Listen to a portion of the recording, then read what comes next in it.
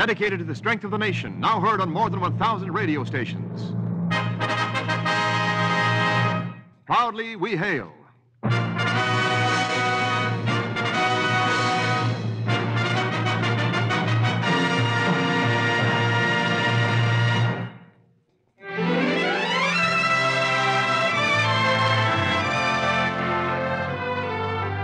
Yes, Proudly We Hail, starring George Montgomery and the Manhattan Mauler, the United States Army and United States Air Force presentation. And now here is your producer, the well-known Hollywood showman, C.P. McGregor. Thank you. Greetings from Hollywood, ladies and gentlemen. Welcome to your Theater of Stars, where your motion picture favorites appear in plays we know you'll enjoy. That outstanding and popular performer of the cinema, George Montgomery, is our Proudly We Hail star. You'll hear George as the ambitious prizefighter Terry McGee in the story titled The Manhattan Mauler. We'll raise the curtain on Act One right after this brief message from Wendell Niles. Veterans, there are many opportunities for you in a regular Army career. First of all, the Army pay scale is higher than ever. Then you have your choice of several units, both at home and abroad. And many of you will be able to re-enlist in non-commissioned grades, up to Staff Sergeant. Yes, veterans, there are innumerable advantages in a U.S. Army career, and you hold a favored position. Ask for complete details at your local U.S. Army recruiting station right away. Now, once again, our producer. The curtain rises on Act One of The Manhattan Mauler, starring George Montgomery as Terry McGee.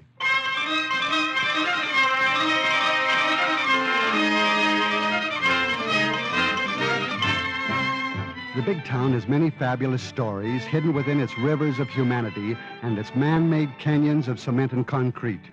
But none more fabulous than the story of Terry McGee, boxer. Handsome Terry McGee, with the Irish smile and the Irish temper, who never regretted anything in his young life except the fact that he had once posed for, of all things, a man's corset ad. Yes, Terry was quite a fabulous character. I'll accept that. Until a better word comes along. But don't mention that corset ad if you'd like your friends to recognize you the next time you meet them. That ad gave me trouble, it did. I remember I was fighting a preliminary over at the West Side Club. $25 a throw they paid. Not bad dough. I was in the dressing room. Sammy Lane was with me. Now, promise me, kid, tonight, don't get mad. Sure. Don't lose your head in there. Okay. Because when you lose your head, kid, you know what happens. Boom, boom, boom, boom, you're through. I'll lay off, will you?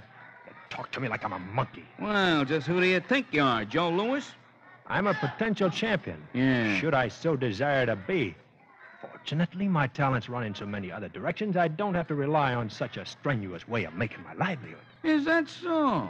I dare say there have been others in the game who followed a more intellectual path. Gene Tunney, for one. Yo, you're right in there with Gene Tunney, no less. Well, I'm writing my book, you know. 5 minutes. So you're writing a book. Well, listen, me cocksure young friend. You better keep a cool head when you get in that ring or you'll think you've been hit with a typewriter.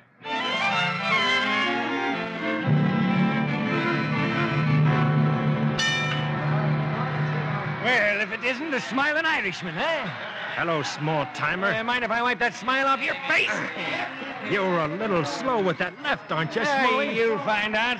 By the way, I seen you in that corset there. Lay off that. Ah, you look sweet. Why, you are... Watch out, kid, watch out!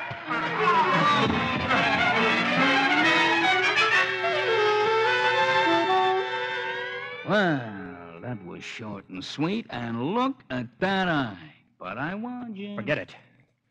Where's my dough? I gotta be moving. Yeah, here you are. 10, 20, 25. Where you going?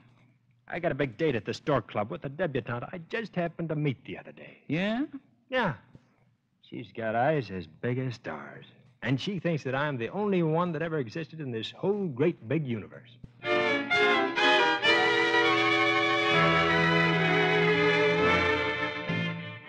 Oh, hello, Terry. Hello, sugar. Hey, you're on time. Sure. But then you usually are. Come on, let's dance. All right. You come to Dreamland often? Well, I'm one of their better customers. Oh, Terry. What? What's wrong? I just got a good look at your eye. It's swollen. It's nothing. I fought tonight. They didn't hurt you, did they? Hurt me? Never. I wouldn't want anyone to hurt you. You wouldn't? No? You know, yeah, I kind of like the way you said that. Really? Yeah. Say, where'd you tell me you worked? Over in Jersey. What doing? Oh, I'm a clerk in a factory that makes baby rattles and toys. You don't say. Mm-hmm. It isn't a very glamorous job. Well, a job's a job. That's what I thought. You're a swell dancer, Terry. Thanks. Hey, you're not bad yourself. I'm not bad at all.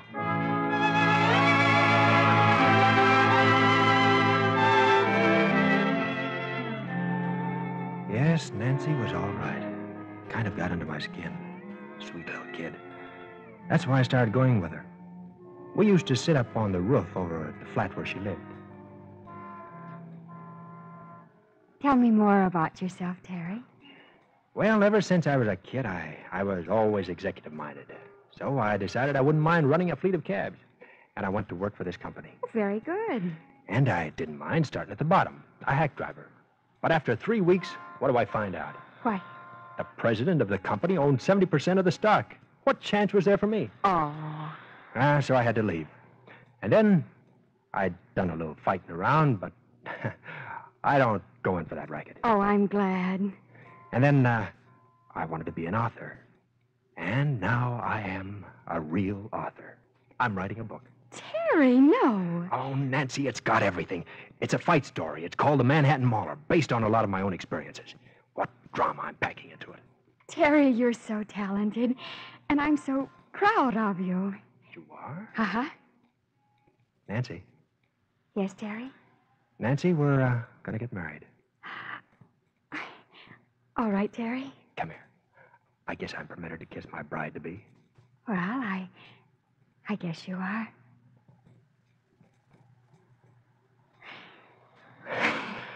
Do you think we can find a preacher tonight? Oh, I think so. One who will marry us for about $5? Sure. You'll have to lend me $1. Oh, Terry.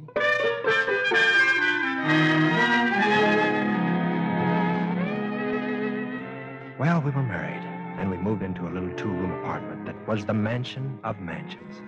By agreement, Nancy continued working over in the baby rattle factory in Jersey while I finished my book. The evenings when she came home, I let Nancy be my critic. Nancy, Yes, darling. come here a minute, will you, honey? All right. What is it, darling? Listen to this. See if this doesn't pack a wallop. Hmm? The Mauler backed the killer into a corner. The illegal punches he had received gave him the fury of a beast. Coldly, deliberately, he took aim. He swung that vicious left hook. He hit the killer so hard the force of the impact snapped the ropes as if they were made of yarn. And the killer landed prone in the 6th row. Well, what do you think? Well, Don't hesitate, baby. It's terrific, I know. I just thought you might be able to add something. well, don't you think you're making the Mauler into too much of a Superman? Superman? Hey, are you kidding? Well, Terry, do fighters actually break the ropes? Well, no, but this guy's the champ of champs. He's the greatest ever. Oh, all right. But just have him hit the other man into the 2nd row. 2nd row? Well, you ask what I thought? Yes, but you don't have to tear my characterization clear apart. Oh, all right, all right. Leave it in the 6th row. I will. And if you don't like to accept my suggestions, why ask for them? Oh, baby, I'm sorry. It's just that I feel about this book the same way Dumas must have felt about some of his masterpieces. Please understand, baby. Oh, Terry, I do, and I'm sorry. I've just been a little tired lately.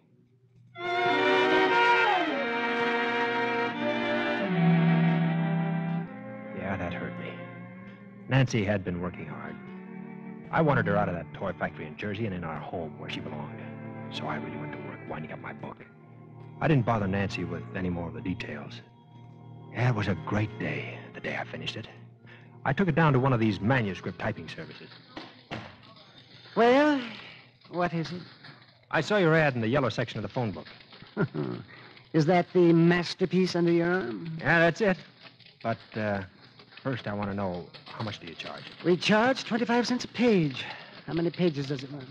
About 600. That'll be $150. 150. Yeah, that's a lot of dough. Well, you won't get it copied anywhere else any cheaper. and he won't stand a chance with a publisher unless you present it neatly typed. Yes, well, all right. Your name? Terry McGee. You, like my title? The Manhattan Mauler? Intriguing. Your address? 79 West 103rd. Say, you couldn't recommend a good publisher to me, could you? You'll find a mimeographed list of publishers on your left as you go out. We usually like half now. What? The money? You remember? Oh, well, I'll give it all to you. Only I'll have to drop over and see my banker a moment. I'll see that you get it.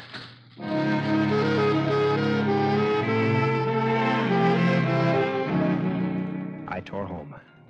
Nancy had an emergency fund which she'd been building up. Oh, Nancy was wonderful. The way she could make the money stretch. She'd been putting the money in a little blue teapot. When I opened it and counted it, I was surprised to find $150 and a few odd pennies. I went back to the manuscript service and paid them. When I came home, it was about 3 o'clock in the afternoon. Nancy had just gotten home.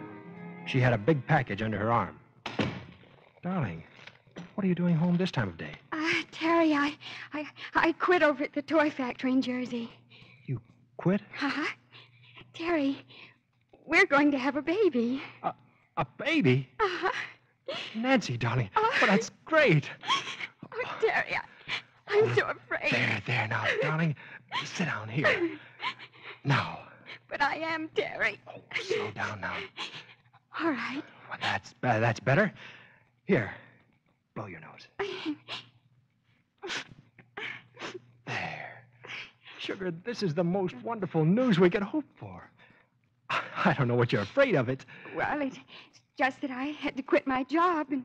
Honey, I didn't tell you. I finished my book. I'm all through, Sugar.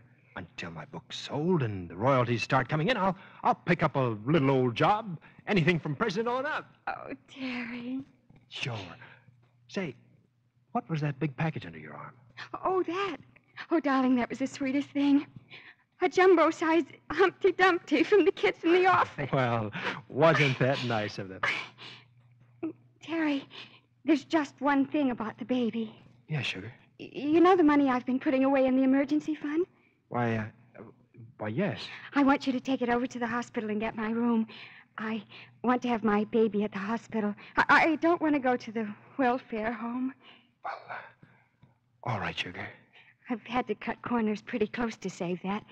I just want to be sure. Why, I'll take care of it, I promise you. Sweet, you know what? What? Ever since I can remember, I wanted to be the husband of the most beautiful wife in the world. Oh, Terry. And mother. Oh, darling. And now that I have her, may the good Lord help me take care of her.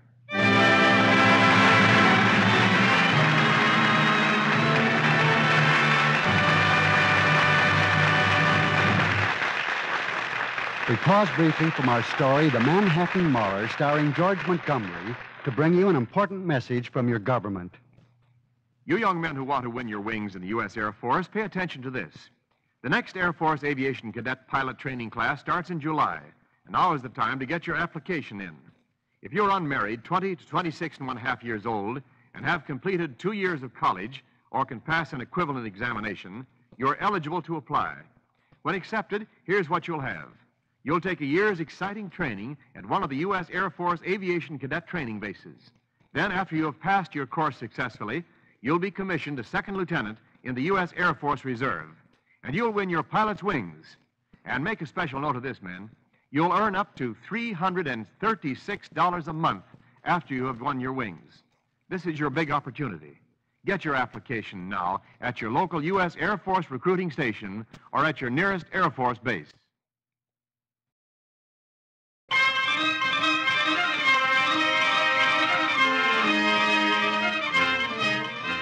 The curtain rises on Act Two of The Manhattan Mauler, starring George Montgomery as Terry McGee, the boxer who turned author. Several months have passed. With Nancy home expecting the baby, and with his manuscript in the hands of the publishers, Terry tries to find work. What little odd jobs he could pick up went for food, rent, clothing, and special vitamins for Nancy. But the most important thing was that he still hadn't made enough money for the hospital down payment. In other words, the job situation wasn't all that it could have been. Yeah, you could underline that. Jobs were scarce. I went over and filed with a couple of employment agencies. When I didn't hear from them, I started looking on my own. And I ended up talking to the boss at the cab company who, not so long ago, had begged me to stay on. I was sure of something there. So now you're back asking for a job, eh, Terry? Well, I'm willing to lend my valuable services to you, if that's what you mean. And you don't have to be president this time? No. I suppose you'd even steer a hack for us, Terry. I'll tell you what. I'll put air in the tires if it means a job. Yeah, sure, I know. Well, I'm sorry, Terry. Things are slow. There just isn't anything. Yeah, that's the answer I get all over. Well, you shouldn't have left us, Terry. You'd have had a job now. Yeah, maybe you're right. And if anything opens, I'll call you. Thanks. Say, didn't I see you in an ad in the papers wearing a corset? Cut it. All right, Terry. But I showed it to the wife. She thinks you got the body beautiful. I said can it. No, really. I was just thinking, if you're in need of a job, why not try them again? Listen, I wouldn't take that job again if I was down to my last dime and walking barefoot.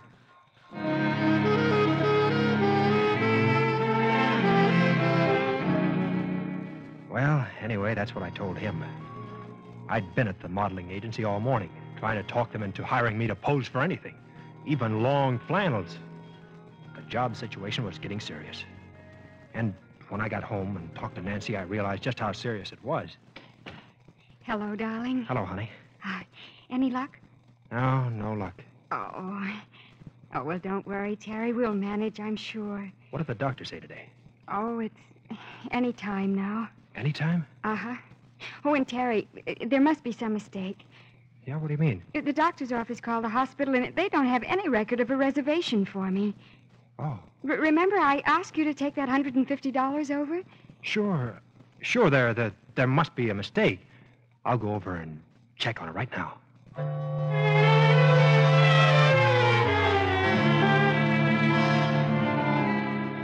I'm very sorry, Mr. McGee, but that's the rule of the hospital. We must have payment in advance. But I can pay you. I'm sure I can pay you. I'm sorry, we can't handle it that way.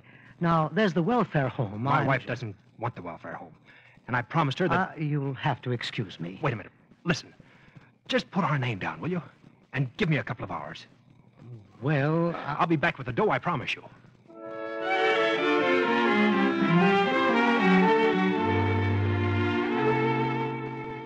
I went out of the hospital. Oh, that night air sure felt good. It cleared my head. Some way I had to raise that dough. Some way. Hey, the West Side Club. Why hadn't I thought of it? I rushed over there and faced Sammy Lane. Hello, Sammy. Well, hello, kid. What's doing? Where you been? I've been writing my book, remember? Sammy, you gotta help me. I need a fight. Well, okay, kid. When? When can you get in shape? I can fight for you tonight. Are you kidding? I mean it, Sammy. But you're out of condition. You ain't fought for months. I don't need to be in condition to fight these palookas. I see me confident young friend has not lost any of his confidence. Sammy, give me a fight tonight, Sammy, please. But the card's filled. It's already started. Sammy! Huh? What's the matter, Mike? Trouble, Sammy. Yeah, what is it? We'll have to get a replacement for Jackie Miller tonight. Can't put a glove on. He's got the flu. Yeah, okay, Mike. Don't worry about it. Terry, you're a lucky Irishman. Go change your clothes. You're fighting right now.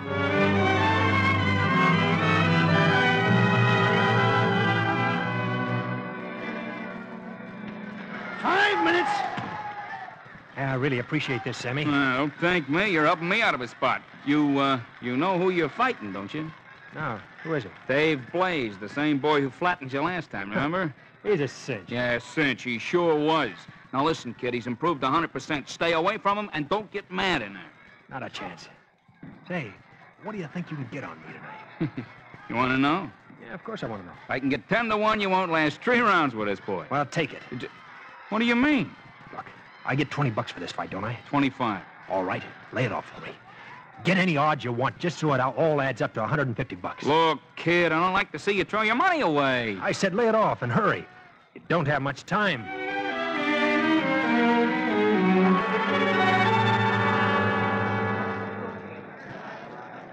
Did you get it off all right? Yeah, kid, all you gotta do is last 3 rounds. That's all, brother, so you better stay away from him. Well, if it isn't the corset boy again. Hello, Smalley. Well, the last time you said that, I got that kisser. You're acquainted with the floor. Well, not tonight, Josephine. Not tonight. And now it's round 1 of the 3rd preliminary tonight. Dave Blaze, one of the fanciest boys of his weight, moves in on the other boy. Terry McGee is the name of Blaze's opponent. Blaze is moving in now. He connects. A left, a right, a left. McGee is down. Referee is counting. 1, 2, 3. Now McGee is on his feet again.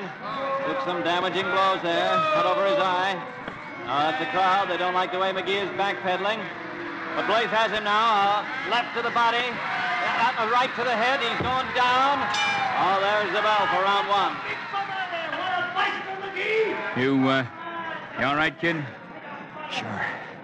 Sure, I'm all right. Sure, you're all right. Kid, you gotta stay away from him. Stay away. I don't like that.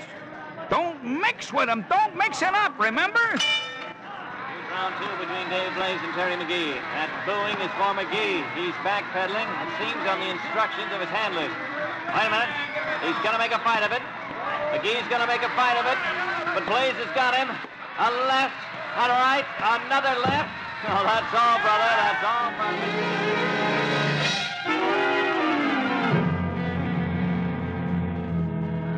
Told you to stay away from him. That $25 was gone the minute I laid it.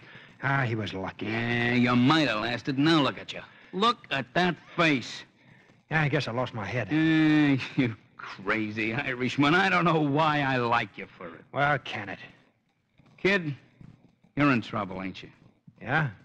Who said so? Nobody said so, but how much do you need? Well, I need 150.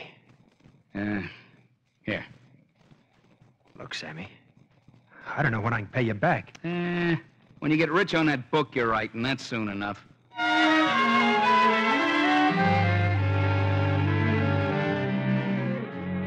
I went over to the hospital and paid up. I thought about my book.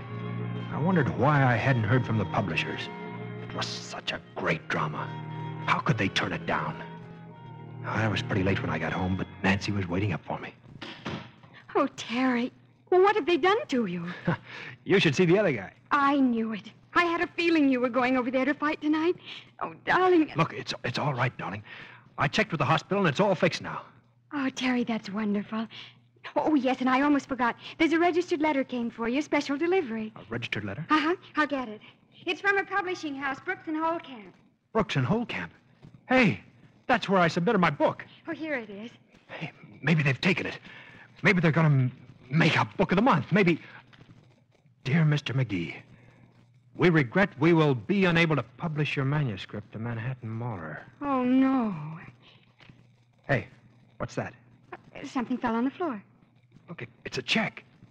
A check for $500. Oh, Terry. Well, go ahead. Read on. Yeah, where was I? Oh, yes. However, we have turned your manuscript over to World Feature Syndicate, with whom we are affiliated. They concur with us that this will make a great comic strip. A comic strip? Oh, Terry, that's wonderful. But it was so filled with tender drama, yes, darling. I know, darling, but more people read comic strips than anything else. Huh? Hey, maybe you're right. Ah, the Manhattan Mauler. I can see it now, in the Tribune. And just think, darling, thousands of people having breakfast every morning with the Manhattan Mauler. Yeah, maybe millions. Sure. It's all right. Sure it is. I'll not only write it, I'll draw it. You'll what? Sure. Ever since I was a kid, I've wanted to be an artist.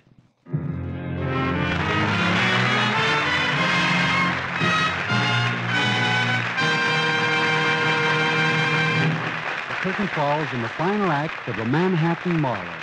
Our star, George Montgomery, will return for a curtain call after this timely message from Wendell Niles. Men in the regular Army are going to school these days, and that's a hint to you high school graduates. If you want to continue your education while working in a worthwhile career, the regular Army gives you this opportunity. Our soldiers are taking courses up through college level at the Armed Forces Institute, and it doesn't interfere with their job. You see, they take off-duty, correspondence, and self-study courses in subjects which they have chosen themselves. And all it costs them is nominal registration fee. Our soldiers are receiving vocational training, too, worth many thousands of dollars. And you high school graduates may select the type of training you want. Yes, high school graduates, education plays a big part in the life of our soldiers. Why don't you talk it over at your local U.S. Army recruiting station this week? The man there will be glad to help you plan your career. And now back to the microphone, our star, George Montgomery, and our producer. Here it is time for a curtain call, and I'd like you to meet our star, my very good friend and neighbor, George Montgomery. First, George, congratulations on a very fine performance. Thank you very much, CP. I'm proud to have been called to do this for my old branch of the service, the Air Force. And how's the brand new papa getting along with the new little ranch boss? Oh, you mean Melissa Ann? She's fine, CP. And I might add in very good voice. How could she miss having such a talented mother like Dinah Shore as coach? Well, Dinah's coaching at this stage is in keeping her quiet. But we think she's the most wonderful baby in the whole world regardless. I'll go along with you there. She is a sweet baby. And by the way, she looked wonderful rocking in that hand-carved cradle you made for her. I'm glad you liked it, CP. You know, woodworking is my hobby. You made most of the furniture in your home, didn't you? Yes. Now you can start making that break front since your latest picture, Lulabelle, is finished. Your first Columbia release, isn't it? Yes, Ben Boge's production. You know, I might add that I really enjoyed working with Dottie Lamore in it, too. Who wouldn't? I saw the picture, and I thought it was excellent. Well, thanks for the nice compliment.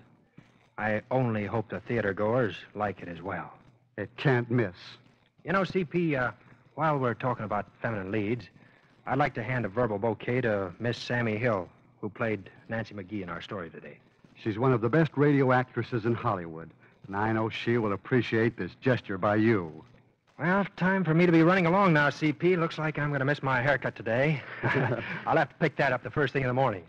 But I'll probably see you around Jimmy Sales' General Store in Greater Encino. But, look, before I go, CP, what's the playbill for tomorrow? Next week. Next week, we present a comedy starring Lee Bowman as a young bank president and hospital director named Jeff Randall in our story titled The Psychological Approach. Jeff develops a special approach while pursuing an ardent affair of his heart. The unwilling object is the hospital's new lady doctor, a child psychologist who refuses to take adult cases, especially Jeff's. Yeah, there should be some interesting complications. Well, CP, I'll be listening. Goodbye now. Goodbye, George. Join us next week, won't you, ladies and gentlemen, when we present a delightful comedy, The Psychological Approach, starring the popular motion picture actor Lee Bowman. Until next week, this is C.P. McGregor saying thanks for listening and cheerio from Hollywood.